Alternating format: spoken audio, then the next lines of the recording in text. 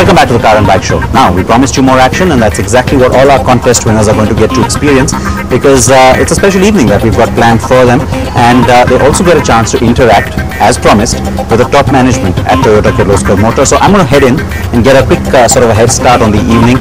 Before that though, there's another big event that is something we want to focus on this week, which is the annual convention of the Society of Indian Automobile Manufacturers. So as usual, a lot gets discussed and a lot happens. Big newsmakers show up. Here's a quick glimpse of what happened there, and then of course we're going to bring you right back to our special evening.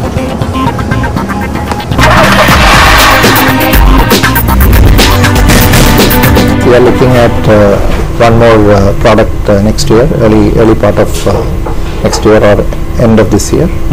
So what sort of a product are you looking? New scooter, as of now I don't want to highlight the key points of that. I think it is getting ready, and at the appropriate time definitely I'll share with the kind of scooter. So the one which we are talking about now, end of this year or the early part of next year, is not a scooter then?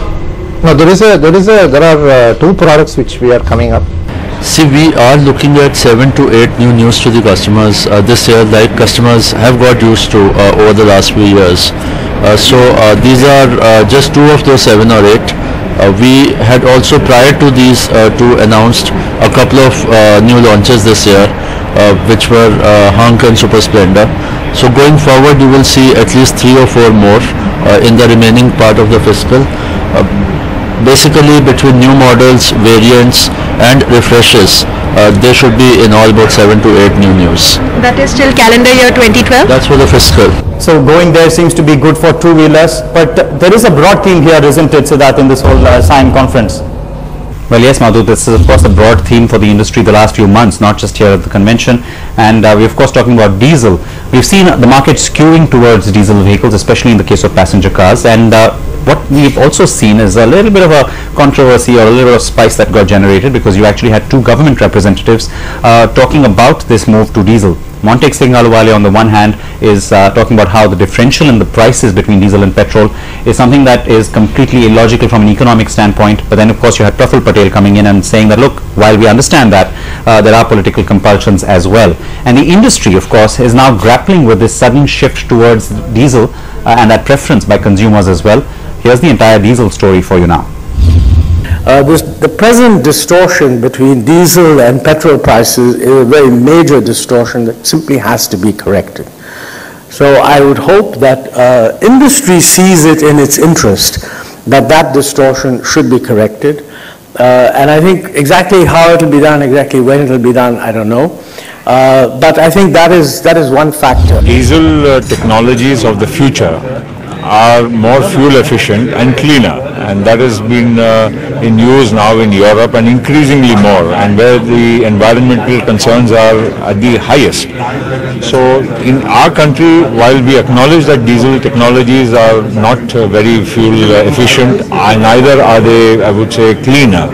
But that is for the present. In the future, we certainly need to move towards the new technology. Absolutely, still the hot engines on diesel. I mean, the one which we are giving it on Varna or the one which we give it on I-20, clearly a lot of the best engines in the world. So it's not that from our side we are anything lagging behind in terms of technology. So I think the same engines would continue. But now also we've taken a decision to build a diesel engine plant here. So which of course, from the point not only because the differential in terms of petrol and diesel, we also know that going forward the difference may change, but it clearly from the point of the actual need, which the demand which will grow because of the good quality diesel engines. So I mean, going forward, maybe by 2013 end, we would have our engine plant operative, and we will have a whole range of engines being manufactured here. A small diesel engine is under development. However, it's a long way off, and we still haven't decided which models it would go into. So that is still to be figured out. Those were some of the big voices, the big newsmakers out of the Society of Indian Automobile Manufacturers annual convention. And of course, remember that we are going to be tracking this new development as far as the shift to diesel is concerned, as well as of course what happens with the festive season that's pretty much around the corner. Lots of new launches also expected in that time, as you heard from the two-wheeler manufacturers too. So plenty to look forward to, and the pressures for the industry will also continue. So we will be tracking all of that.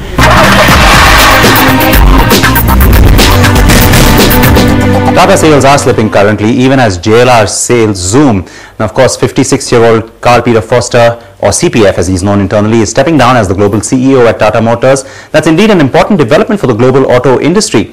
Now, he cited personal reasons for this, but remember, he's going to stay on the board of Tata Motors in a non-executive capacity. Ralph Spaeth, the CEO at JLR, and Prakash Tillang, the MD at Tata Motors, will now report directly to the board. Tata is, of course, not committing at this point for any sort of a possible replacement or filling of that gap for the position that CPF will vacate.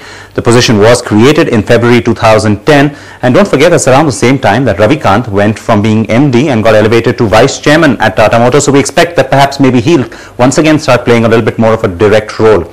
Now, Carl Peter Foster has been known as being very aggressive with his overall strategy across his career, and that includes the big rejig that he conducted at JLR as far as management goes. He brought in the fellow German Ralph Spaeth as CEO, for instance, and that's reaped rich dividends.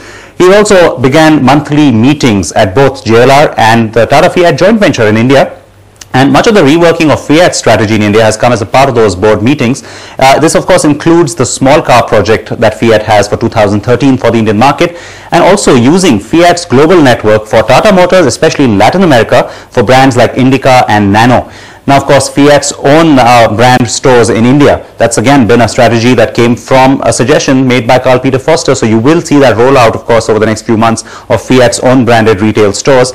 He's also, of course, talked about opening a new R&D chapter for both JLR and Tata Motors, and lots of synergies there, especially on the engine development side. A quick look also at CPF's own biodata, so to speak. He, of course, has been the group VP at General Motors on a global level. Prior to that, he's of course had a long innings at General Motors, so he's also headed GM's Europe business, did pretty well there in terms of overall sales for Chevrolet and Opel. He's been, of course, the chairman of Saab as well, which used to then be a GM subsidiary, and in fact the sale of Saab and possible sale of Opel is where the points of conflict happened for CPF, and that's how he left GM. He of course headed Opel as well before that, and prior to all of that spent 13 years at BMW, which included a board position, and previous to that also heading BMW's South Africa operations. He started his career way back in 1982 at McKinsey in Munich.